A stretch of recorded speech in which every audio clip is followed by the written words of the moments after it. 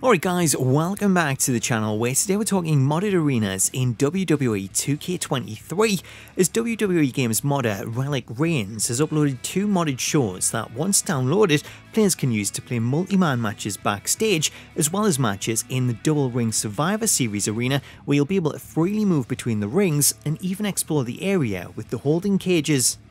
To set this up, all you need to do is head to the online tab of the main menu and then choose Community Creations. Now select Downloads and then select All. Once the recent creations appears, press the search button to bring up the search options and change the filter from Superstars to Shows. Next, select #1 and enter the custom hashtag 2rings, then press search and search again. Once the search results load, you should see a custom show named 2rings, which was uploaded by the user relikregins #62960. Next, select this arena and choose to download it, then once it's finished downloading, select it again and this time choose Content by Creator. Choosing this option will show all of the creators' uploads, but the one that you want to select is Backstage Assault.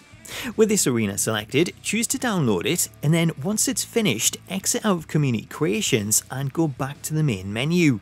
Now that you have both arenas downloaded, to run you through how to use them, starting out with the Backstage Brawl arena, this one is as simple as going into Exhibition and choosing to play any match type that supports up to 8 players, then selecting the arena option and selecting the Backstage Assault show from the Custom Arenas tab. Once you've selected the arena, the next step is to select the players that you want to use in the match and customize any match rules, then load into the match and you'll now have a multi-person Backstage Brawl. The cool thing about this is that everything appears to work just as it should, as the AI will follow you around the area and climb up and down the ladders.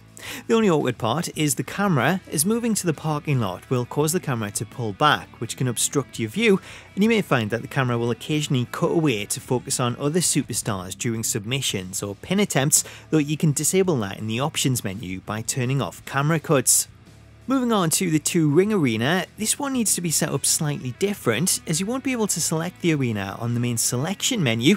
Instead, what you'll need to do is select the match type that you want to play and leave the arena as one of the regular arenas.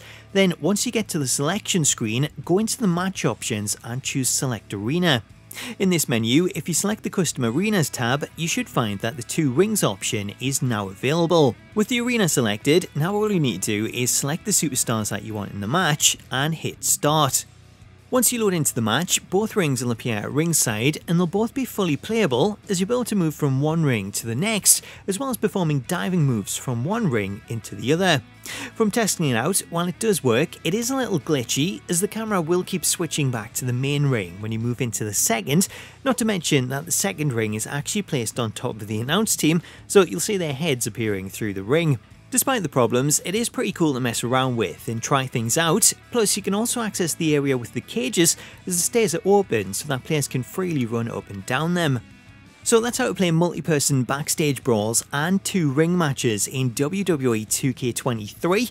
Let me know what you make of it in the comments, and if you found this video useful, please do drop the video a like as it really does help the channel out. Until next time though, thank you so much for watching, have yourself an awesome day, and I'll catch you later.